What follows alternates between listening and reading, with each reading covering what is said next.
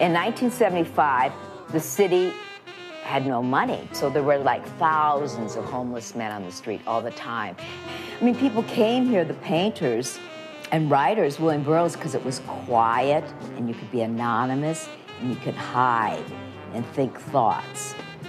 And nobody would come down here because they were scared. So it was sort of like the outlaws and the rebels and the homeless all lived together, and you never looked rich on the street because then you get mugged. So you always looked homeless yourself. So everyone blended together on the street. We all looked homeless. The bums protected us because all these rich people with briefcases and babies, my God, they couldn't live with 5,000 homeless men.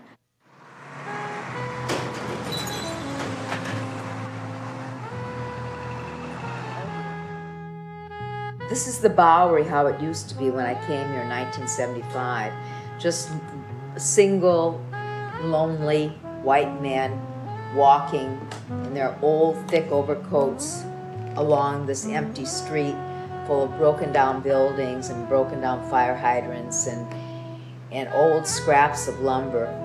But that was sort of the essence of the old Bowery, where people came to disappear and be anonymous. The Bowery, take me back to the Bowery. The times were good and the drinks were good. Oh, whoa, whoa, whoa, whoa, the Bowery, the Bowery, the Bowery, the Bowery. Take me back to the Bowery. The times were good and the drinks were good. This was an old beer garden. See right down here? This was a beer garden. This whole thing, it had an outdoor space and everything. This is the Half Moon Bar on the Bowery, one of the last bars. And one day, in '78, I was walking down and we went in there and my friend and I, Colleen, had a beer. And then suddenly there was this beer sitting on this table in the sunlight. And it was such an extraordinary shot, just the beer in the glass. These men must sit and just meditate on their lives day after day after day and have a beer. And that is their lives, having a beer. Well, there was a bar on every block around here. There was one right there. Right. The Dover bar was over there. Yeah. There was but that was years ago. The camera caused me to focus on the moment and to relax and to look into someone else's soul. He told me the story. I said, "What happened to you?" Because I had a cast on my hand. And he said, "Well, I was on this train station in the subway and someone pushed me in front of the subway and I lost my leg." But this is the dense underworld, the darkness area, the homelessness, and the people born into life with nothing and going to leave. And this is a study of compassion of the heart and non-judgment. Lafayette was a follower of Jesus, and every day he'd go out with his white rabbits and he'd dance in the street.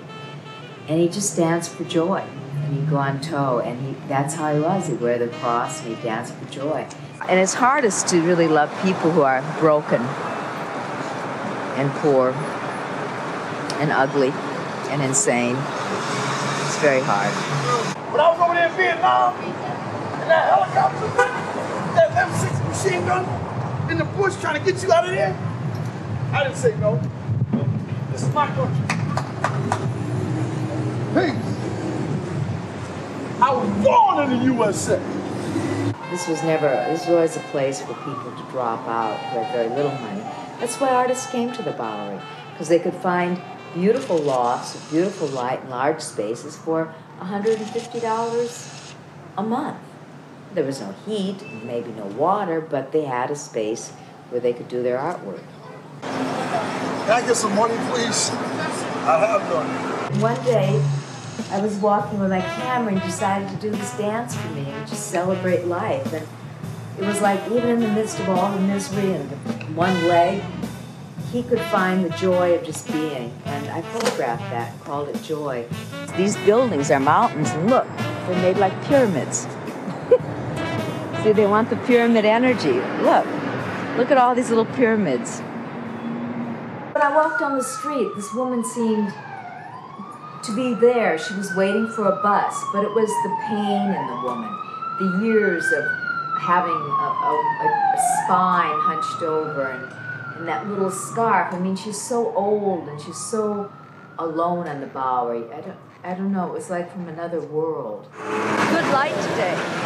Bowery seemed to be a refuge for homeless people, for maimed people, for people who lived outside the system and maybe had been so bruised, so torn, that they couldn't even crawl back into reality, and somehow they could find a home here. And they drank. Dog walks down the street and sees reality, and the things he sees are something like himself, and the things he sees are nothing like himself.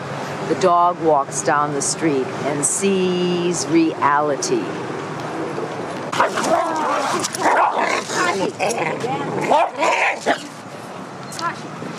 Bad dog. You know, I love the eccentricity of people and the individuality, because, you know, it's all high drama. And I love drama and individuality, and that's what these people have. The uniqueness and toughness of living. And that's why my work on the Bowery has a different quality than most people's, because I didn't separate myself from these men so much as I did see myself in the men and women who were homeless. And that taught me to be grateful for my life.